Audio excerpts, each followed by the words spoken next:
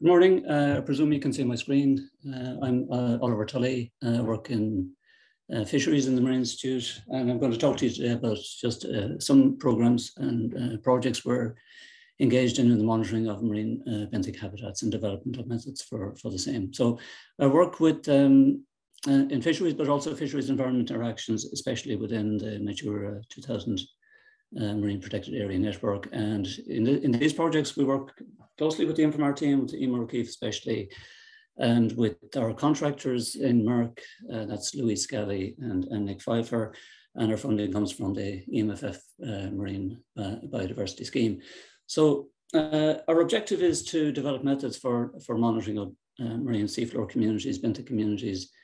And the objective and basis of using the INFOMAR data would be that variables that are derived from the INFOMAR bathymetry can be used to characterize seabed terrain. And importantly, that offers a valuable tool for delineating regions that are likely to support different biological communities on the seafloor. There's a question mark over that and how we might detect that relationship if it exists. But if it's true, then it provides a basis for stratification of biological sampling programs. And really importantly, it provides the basis for habitat modeling. In other words, extending the information on distribution and structure of seafloor communities based on the fact that the INFOMAR data provides 100% ground cover. And you can do that then if the terrain data and the biological data are well correlated. And so that's really what we're about. Why would we do that? Well, there's an onerous list of requirements really that the Marine Institute or other agencies are required to report under various articles of various directives. The National Parks and Wildlife Service need to report under Article 17 on the status and change. And there really is a big data deficiency in that respect in the reporting of the status of reef habitat in particular.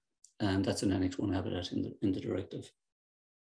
The Institute itself, and this is work we do in fisheries, is responsible for Article 6 assessments of the effects of fisheries and aquaculture. And that's an onerous requirement. The bar is set high there. We have to prove the absence of significant effects. So how do you do that in the absence of good information on biological communities on the seafloor? Same true with the MSFD, the assessment of GES, good environmental status in that directive. Again, the Marine Institute reports that and advises the Department of Housing, Planning and Local Government on GES.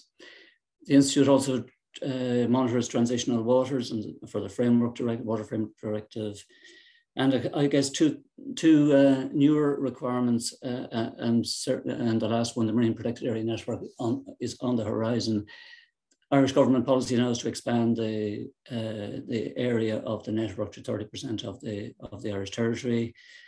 The optimum design of that really needs better information on distribution and status of underlying habitats.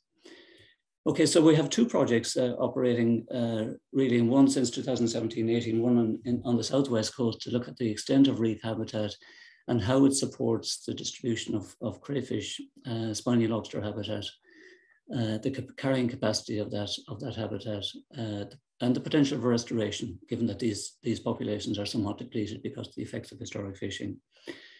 Also, this is an Article 6 assessment, perhaps, of the effect of removal of crayfish, which is a keystone species, let's say, on reef habitat, what the effect of removal of that would be or is on reef communities. And to know that, of course, we have to know the structure of benthic communities in the first place. And in addition to the terrain data derived from INFOMAR and the biological sampling data that we get from underwater methods provided by Merck, we also have fishery data, which we're gradually building up, so we're able to overlay the fishery data on top of the terrain data, maybe at different resolutions, but nevertheless, we're able to interpolate and demonstrate small scale kind of spatial variability in abundance of various species which are living close to or on reef. That's an example of on the bottom there, what crayfish habitat might look like underwater. Rocky platform with steep gullies and ledges which provide habitat for crayfish. So our approach has been to study in detail half a dozen sites there, from Galway inside the Aran Islands down to the west coast, west of Clare and North Kerry, and derived various terrain derivatives from the bathymetry data, including slope, rugosity, aspect, variability, and then to explore the relationships between that terrain data and the biological data, acquiring biological data on georeferenced video transects, stills, etc.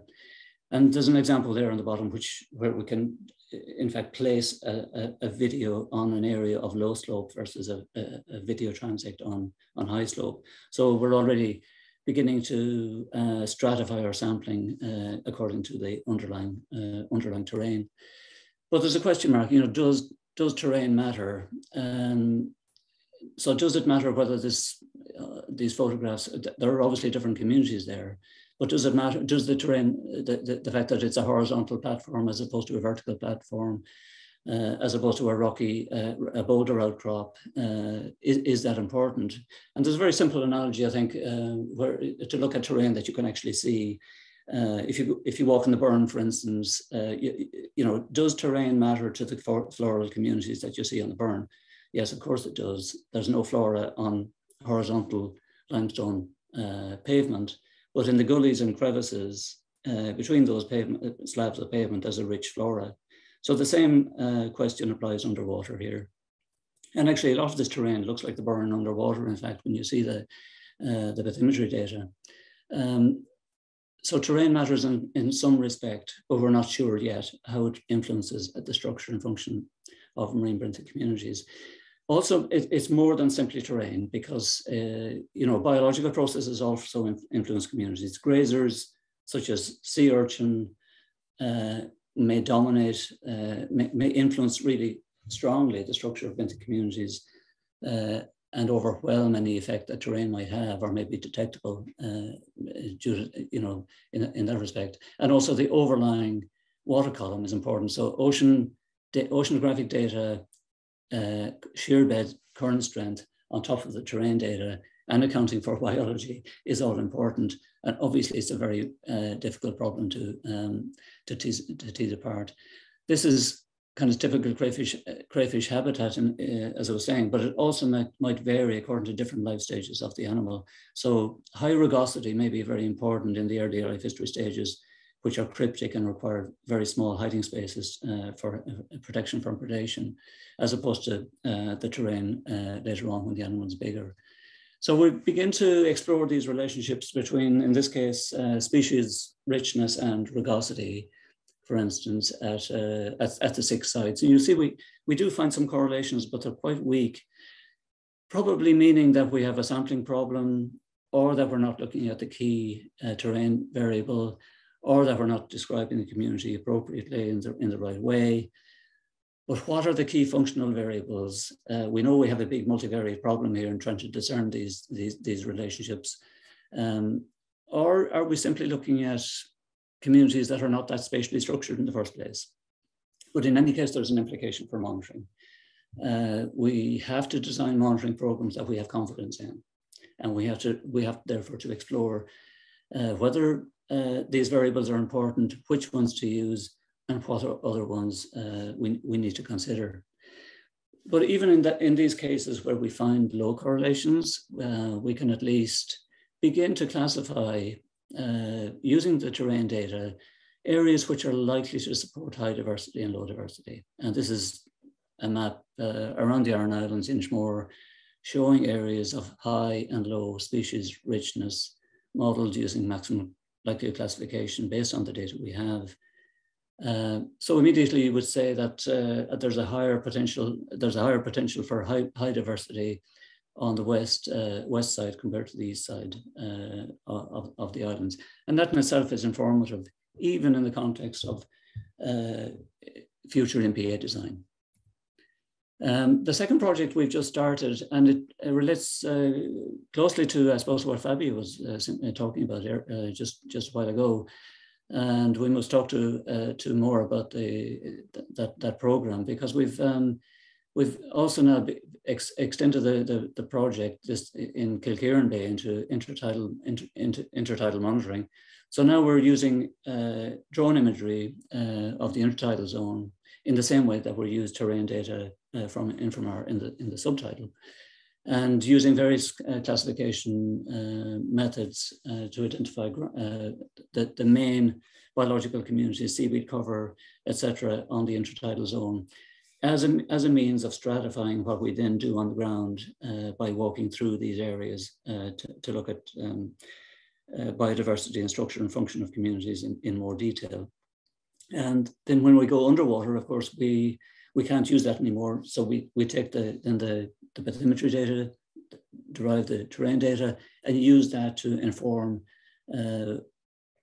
biological sampling. So we now have, through MERC, high capacity to have high precision georeferenced underwater video data that we can home in on very fine resolution, fine scale terrain in order to explore those relationships further. So in summary, our projects are evaluating these relationships between physical terrain derived from bathymetry and biological communities in reef, both in the intertidal and subtidal. We have to identify metrics and indicators of change from that program. We don't know yet.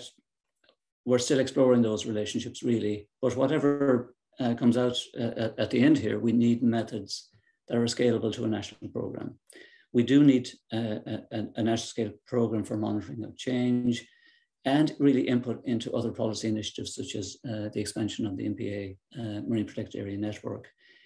And that monitoring program needs to be, we need to have confidence in it. It's not an ad hoc sampling program. It's not an ad hoc allocation of sampling efforts. It needs to be structured based on important underlying data on the physical, biological, and oceanographic environment. Okay, thank you for listening.